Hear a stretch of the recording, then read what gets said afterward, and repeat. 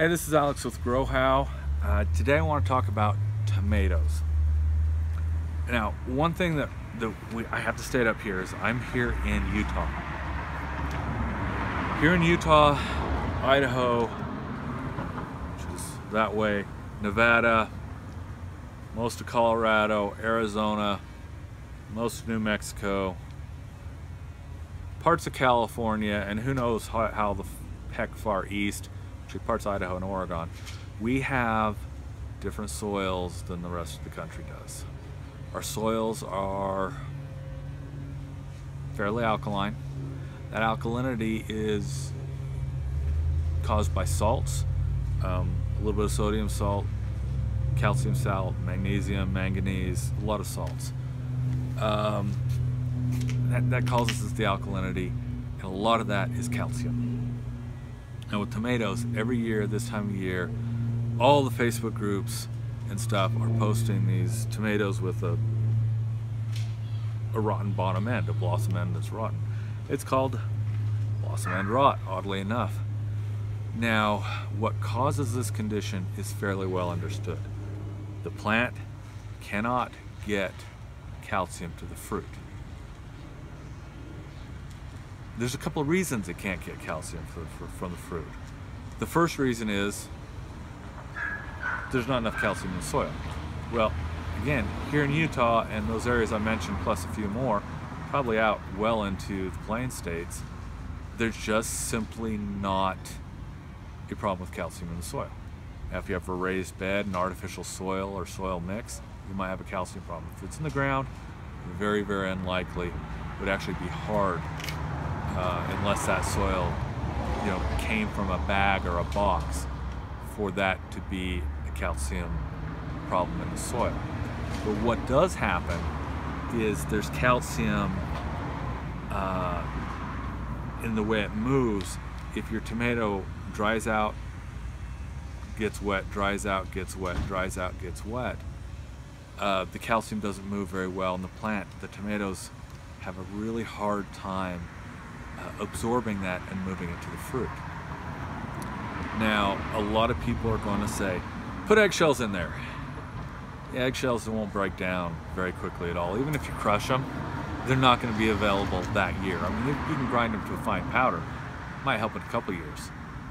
Yeah, you can go get a calcium supplement that'll help. You're just like any other part of the country. Calcium-based fertilizer. I don't know which ones work best because I have so much calcium in my soil. I don't want to add more. In fact, anything, my soil would be a little bit easier to deal with less calcium. So the solution then comes to watering. I mentioned about how getting it wet and letting it dry out, that inhibits the uptake of calcium. Keeping it too wet can do the same thing. So you have to balance it out so that it's evenly moist if you want to grow a blossom end rot free tomato in Utah. And as I say that, I should also mention that quite often the first 2 to 5 tomatoes you get in Utah will have the problem. The plant just doesn't seem to quite have figured out how to move that calcium yet, or not developed its systems properly. Then you have to, again, water it evenly, keep it moist but not wet. And that's a balance. One of my prior videos, I'll try and remember to put a link below, is about using a soil probe to determine how much water your soil has and how wet it is. That'll save you a lot of heartache. Now there's one more thing that will cause blossom end rot. It's still a calcium problem, but if you're planting Roma tomatoes, Roma 3 tomatoes, there's some other tomatoes that I know I have problems with. Not that I have problems, but you may have problems with. Those are just notoriously bad for blossom end rot. First time I grew Romas, not a problem. Second time I grew Romas, not a problem. Grew them out here on this soil. I got some Roma 3s, which are not exactly Romas. I got like 2 or 3 fruit on them last year. The variety made the difference. If you're going to do Romas, if you're going to do Roma 3s, if you've noticed that one variety is particularly having a problem, probably going to need to go with a calcium supplement.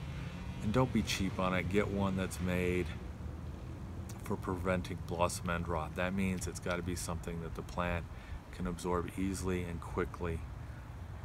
But if you don't have those varieties and you're here in Utah, Colorado, anywhere in the West where we have these high calcium soils, focus on your water. You're going to get more out of watering correctly than amending, and it's cheaper. And honestly, you just don't need to do it. Why put work into it? Why put money into it when the solution's just changing the time of your water? Anyway, there's tomatoes for you. If you've got any other questions, got the comments below to ask. Please, I ask you, subscribe. I'm trying to get these videos out to more people on YouTube, and to do that, you've got to have more people subscribing and more people watching. That's just the way our world works. We get attention by getting attention. Go figure. And then if you want to get notifications for everything I put out, hit the bell next to the subscribe button, and Facebook will let you know every time I release a video. If you hit just the subscribe button, they'll just suggest my videos more often. I think that's an optimal way to do it myself, but hey, choice is up to you folks. I do appreciate you watching. Thank you very much. We'll catch you later.